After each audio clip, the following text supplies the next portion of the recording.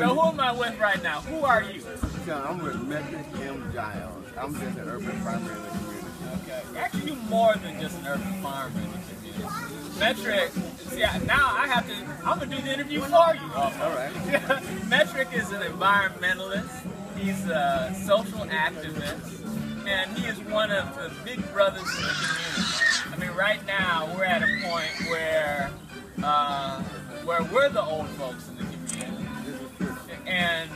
And so you've really taken that seriously and helping the generations behind us and helping folks right now.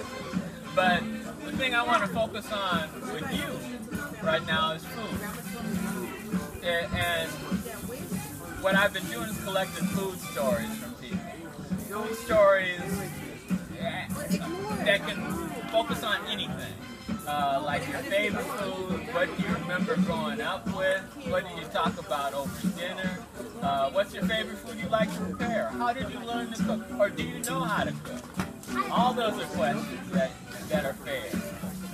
Alright, so some of these things, when we talk about food, I'm going to talk a little bit about food, but some of it has to do with how we grow food and the socialism of our food and the politics that has to do. Absolutely. All that stuff has to do with food, and how within our urban community that food is now not like a hobby.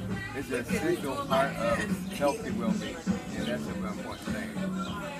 My earliest recollection of what is favorite to me is tea cakes. Okay. And fried sweet potato pie. Tea cakes. Who made that? My grandmother made tea cakes. Okay. And I ask people all the time, do they know how to make tea cakes? It's a southern delicacy. Not everyone knows how to make it. When I look at a southern cookbook, I look in the back and the index to see if they have tea cakes in there. You know, if it had tea cakes, it's a real bona fide southern. So that's your standard. Right. Tea cake recipe. Tea cakes and or fried pie. A fried pie is kind of like an apple turnover, but my mother used to put them on the filling in it, sweet potato filling, and do it right on top of the skillet. We used to carry those for lunch. I used to have tea cakes and fried pie for lunch all the time. So that's something that is really kind of special and endearing to me. And then, Now, let me ask you this. Do you know how to prepare the tea cakes then? Have you ever I made? have shared with people how to prepare them. Not the tea cakes, but the fried pie. Fried pie, I had a friend who actually made super tea cakes, and she's still making tea cakes in Baton Rouge, Louisiana right now. She makes those as a business and sells those. Okay. And that's a very special connection I had with growing up in my youth that is still with me. You know. Mason City, Iowa. I mean, the folks in Chicago, that's where I was born, we always had a garden. And so in Chicago, we had the garden all the time, family-wise. Giles always did gardens, but that's because of our Mississippi, Alabama roots and stuff. And we would go down there, and you know, it was like deer meat, you know, things big out of the field. So somehow it was kind of like instilled in me. Then we went to Mason City, Iowa. It was rabbits, you know, squirrels, pheasants, you know, raccoons, all those type of things. But they always had healthy food, and they had something that we don't have a lot of here, which is orchards. There was a lot of orchards. So that's why orchards is kind of like an area that I really want to move into more intensely, you know. And kind of like the thing that with the orchards that we had, it wasn't just like where we went and picked them. It was kind of like a level of socialization where we played among them, where we interacted. You know, it was a place of interaction with the grapevines and all those things. So it's always been that way. We come here, we still have the growing up of food. Green, that's one of my favorite foods. A couple years, well, probably many years ago, not that long ago, this woman from Louisiana taught me how to make more like southern style things. And you know, I came up with the boiling of of the greens in the water. Put the greens in, pour a lot of water on it, throw some South pork, later on throw some turkey in it, and kind of boil it. She taught me how to do the batter, the beginning. You know, you take your pot, you put a little oil in it, you prepare the onions and the peppers and whatever else you want in them, and you get that base really good set. And then you take your greens, chop them up a little bit, throw them in the pot, put them to the top, throw a cup, 2 cups of water at the most, have them on high, let them wilt it down. If you're doing mixed greens, so you start with your collards, do your kale, do your turnips, your mustards, but in that order, kind of like maybe your mustards, then your turnips, and then it's done in about 2 hours. And that's how I cook my greens now. And that's how I taught my daughters and children to cook their greens. And I use that as a base for chicken noodle soup and almost all of my cooking. That you prepare the taste of it and season the taste so you know what it's going to taste so you got time to season water. You know, you just described like this tradition of growing your food span now like 4 generations, at least the way you talked about it. With your folks, then are your grandparents, you, and then now your children as well too. I mean, passing this thing straight down. And the funny thing is, this is like the second green recipe that we've gotten today. And it's almost kind of the same, this last green recipe.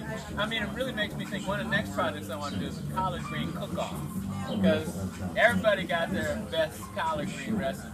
Right. And, you know, in collards, I mean, all these leafy stuff, I think collards might be the word universally connecting type vegetable. I mean, there's a lot of different vegetables.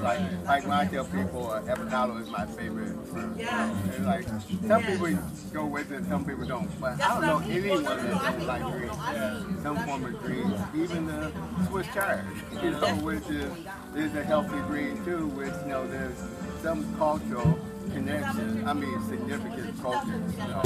Europeans like Swiss chard. They know about Swiss chard. A lot of Europeans might not know about mustard greens or certain greens. But I think the big place about the gardening experiences is that we have that.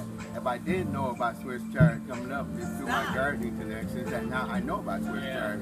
And that's how we move past our silos of what we stay in, what we eat, what we think, and how we just our perceptions. Right. You know, on that point, one of the things you talked about at the beginning was politics of food. Because I know that you're in this, not just because of tradition, but also wanting to change the food system. Change the food system. What I would like overall is like in the zoning of urban farming, is that we include green space as a component of the zoning issues. That we start by doing an assessment of the different areas.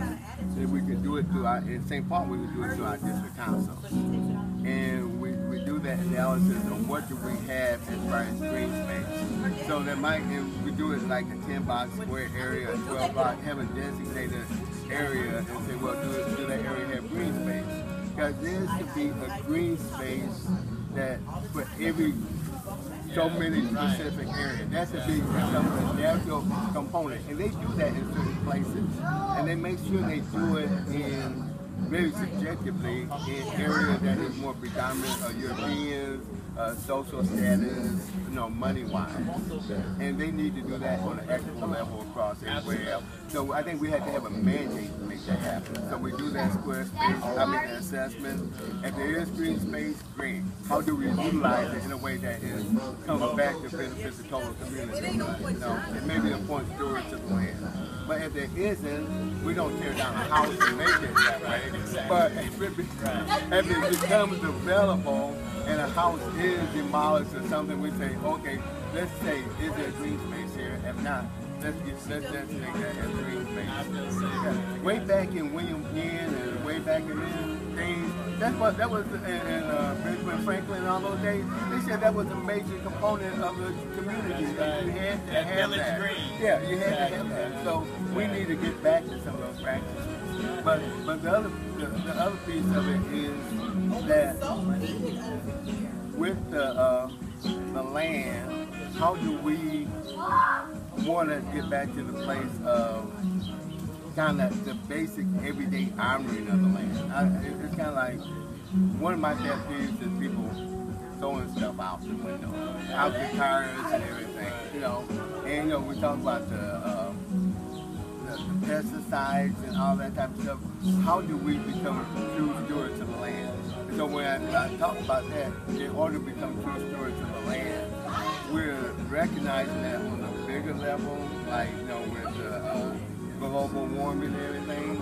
I think I watch movies about this universal global warming and all that type of stuff. What are we doing here in our home? In order to get there, we have to start here, having that recognition. And there's different levels of it. Drawtown farming is one way, and there is not one way of doing it. You know, there's not no one way of doing it. But we do need to come back to a common message that whoever is doing it, that we all start doing it that way. You know, I mean, with the common message of honoring the land. Can we understand that we have to honor the land? And that the one thing that we don't want to do anymore is dominate the land and be masters of the land. Which gets me back to that point. If we don't want to do that, we need to stop saying we're masters of the land. All right? We have to stop saying we're masters of the land. You know? I mean, it's all right. You know, and because most of the oppression, most of racial oppression comes from a place of institutions and policies. And so when we talk about growing food, I think the place that we have to start with is that we had to move away from all those colonial practices that we had. We can't say, well, this part is what we want to work on, but we let that piece go by. So, and we talk about equity. Equity means, one, decision making about how we grow food, the GMO products. I have to be a part of that. The people who are eating the food have to become part of these conversations.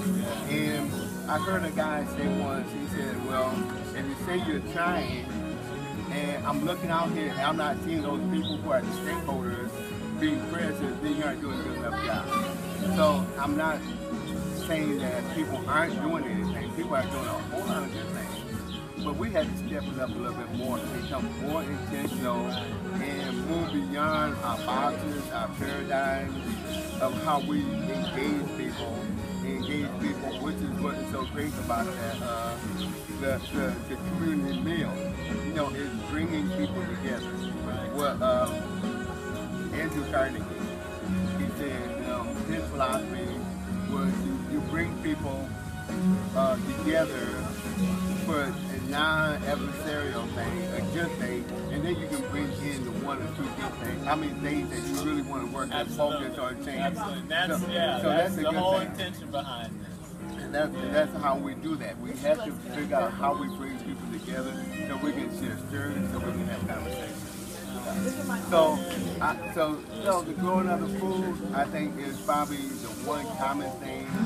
Not only the growing, but the eating of food and coming to the table. I don't know any better way to bring people together, to share those stories, to share those conversations, to move from our differences to a collective togetherness, which is what it's all about. Thank you, Metro. All right.